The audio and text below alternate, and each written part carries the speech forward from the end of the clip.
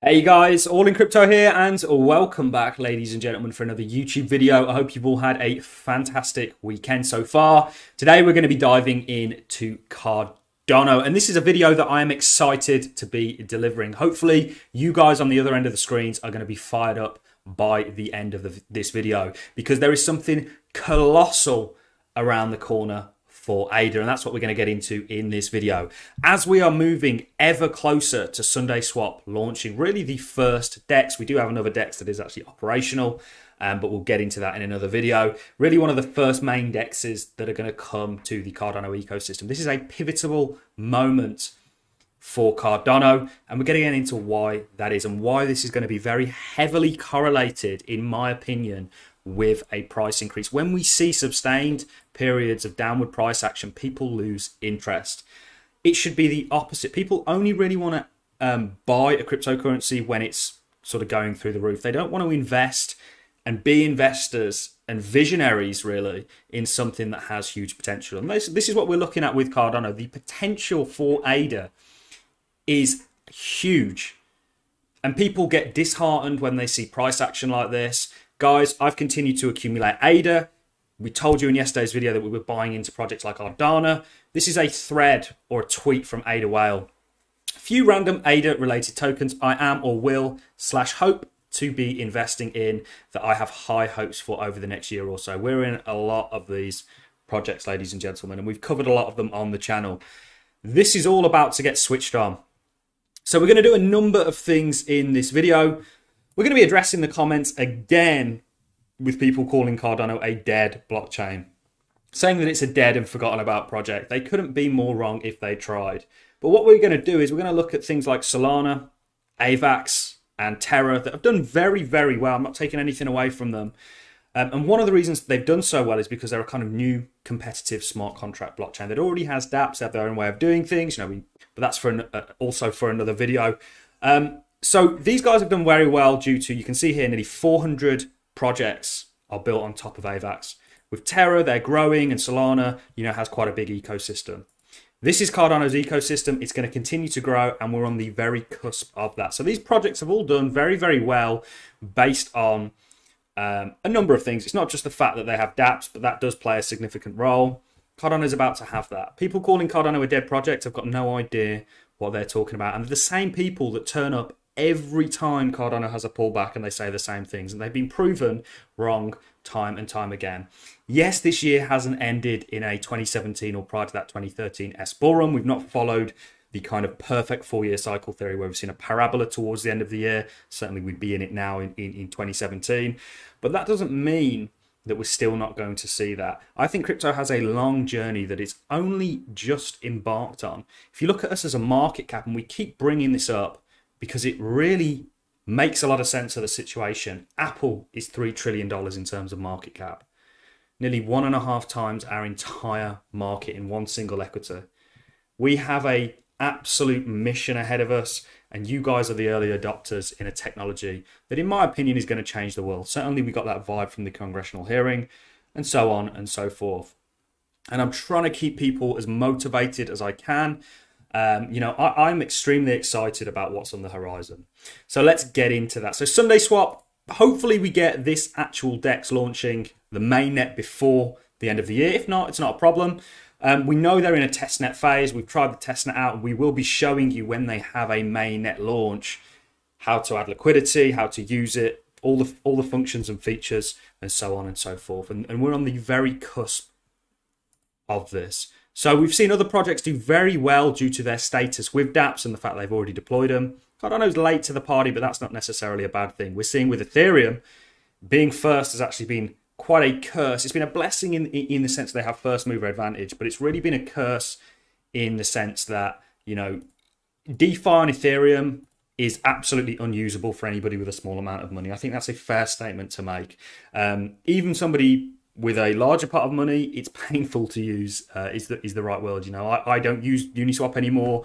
The only thing I will use on Ethereum is the layer 2s like Polygon and so on and so forth. So this is really what I want to remind people of, what is around the corner, and just how substantial this is. And we've shown you why this is substantial, what the effect of DeFi is on the network, and not just the network, but on the value proposition. What we see happen to a Z crypto when we see the underlying tokens getting eaten up by the DeFi ecosystem. In Cardano, for example, you lock up your ADA and you get to mint, you get to borrow DUSD against it, or not just your ADA, any of the underlying, any of the native tokens that they decide to list, and you can borrow against it. So this locks things up. Same with SundaeSwap, for example. You see, if you want to add liquidity, essentially you will have to add a pair, an equal amount in terms of a monetary value of a pair, and that gets locked into the protocol for people to trade between. So a lot of the overall supply, certainly when we've got nearly 72% of ADA staked, is now going to get pushed into DeFi. And this takes a huge sell pressure away from exchanges. We're seeing sell pressure get exhausted here, guys. I mean, we really are. This has been a brutal 3 months. This isn't how I expected this 3 months to play out. It's always been a possibility, but we've been exceptionally bullish on Cardano. Markets are markets at the end of the day, guys. They don't always go to plan. And when they don't, it's up to you guys, up to me to reassess the situation and see how we're going to move forward. And I've made it absolutely apparent that we are exceptionally bullish on Cardano. We think this technology is going to do a lot. We think the market cap is going to continue to grow, and there's going to be real adoption coming from this token. So let's get back to what we were talking about. So if we look at something like AVAX, for example, you know, they've had a huge amount of dApps built on top of them. Terra is the same. And of course, Solana's done very, very well with the backing of a lot of big VCs. And of course, they're very tied in with FTX.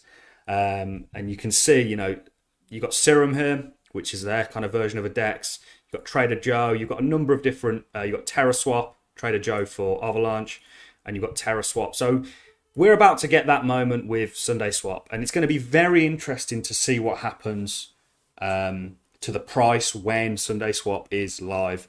And I'm personally, one reason I'm accumulating ADA still is not just because I believe in ADA, I believe in the token, but it's to interact with DeFi. I've got Cardano set aside specifically for interaction with DeFi protocols. Some of those DeFi protocols you can actually interact with, like Cardano, whilst you keep your Cardano staked. So you're getting kind of like a double yield from it, if you will. And this is ultimately what brings people, what has brought everybody to the crypto space to date, guys. Not everybody, don't get me wrong, they're a very small minority of people, but the majority of people in crypto, and there's nothing wrong with this, are here because they want to make money. And that's what's going to attract people largely to the Cardano ecosystem when we get these dApps deployed and when we get a bit of coverage on them. And I want to point out something with AVAX, Terra, and Solana, which are our competitors. They have substantially smaller communities than we have. We have one undeniable reason of why I'm so bullish on Cardano is because of the community behind us. They are the ones that are going to drive adoption. They're the ones that are going to drive use. And we see that with Avalanche, Terra, and Solana, we have a substantially bigger community behind us willing to try these apps out. So they're going to get greater adoption. This is all going to drive the underlying network. We've seen huge growth on the network so far. We've been second only to Bitcoin in terms of transactions on chain in a 24-hour sort of period a number of times now. So what do you think happens? And this is when things like Ethereum, Solana, Terra, and Avalanche already have smart contracts and already have a beautiful dApp ecosystem. We're about to get that. I can't underestimate and underemphasize what's on the horizon, guys. It's going to be beautiful. We're already in a lot of projects. We're in things like Paribus. We're in things like AADA, AVAX, so on and so forth. ADAX, sorry. And of course, we're in Cardano. We're in loads of these projects because we think they're going to do very well. And they're very small in terms of market cap. And if they see any kind of a substantial growth, that market cap is going to do very, very well and go up considerably with the token. So that's really all I have for you. It's a nice chilled out video on Sunday. I just thought we'd really establish and take this as a friendly reminder, guys, because when this happens, people are going to get caught short. People are going to be caught on the sidelines waiting to get in. Now, of course, what happens with Cardano's price has a lot of tetherage to the overall market as a whole. You know, we give daily market updates. We've not done one today because it's Sunday. We will be doing one tomorrow as usual, and where we not only look at the crypto space, but we look at markets as a whole. and we are absolutely tethered to Bitcoin and global market conditions. However, within that, providing the market, Bitcoin, for example, could just be going sideways. As long as it's not seeing any sort of a volatile move to the downside, we can grow within that space. You know, we've seen Cardano outperform pretty much everything since this bull run started. Certainly, we know if we look at year to date, it's not doing that well. Polkadot is another one. You guys know that this is worth mentioning, as we've mentioned AVAX, Terra, and Solana. You know, Polkadot, we've actually, all my Polkadot is locked into the parachains. They've all won. We're about to see a similar thing take place with Polkadot. And it's going to be very interesting when these kind of OG smart contracts, maybe O little g, we'll call it Ethereum the OG smart contracts because it was the first smart contract blockchains. The OG smart contract blockchains actually turn on and start their ecosystem, because it's Polkadot and Cardano that are actually behind. They've been here longer than the likes of Terra, Avalanche, and certainly Solana. So extremely excited, guys. I think you guys should be too. We'll see how this affects the price. Get ready for what's coming. It's going to be an absolute tidal wave. When these protocols launch, we are, of course, going to be in there showing you how they work. This was just a friendly reminder, guys. You know, we know just how much money gets locked into DeFi. Of course, that is assuming that that Cardano gets used as much as Ethereum. There's no guarantee to that. Ethereum had a massive first mover advantage. You know, I was a big fan of Ethereum's DeFi when it first came out. Now I just refuse to use it because I don't like getting robbed. Although I will interact with some of the layer 2s on things like Aave, etc. So that's all I have for you guys. I'm going to love and leave you on that note. Hopefully that's relit maybe a fire in your bellies, got you a little bit excited about what the future looks like. We're going to be covering it as it unfolds. Anyway, remember we do have the ALLIN crypto stake pool. ALLIN is the ticker. And go over to my Twitter. The Twitter handle is @RealAllinCrypto, and give me a follow. There's also a link to our Discord in the description. Thank you very much for watching, ladies and gentlemen. Have a fantastic Sunday evening.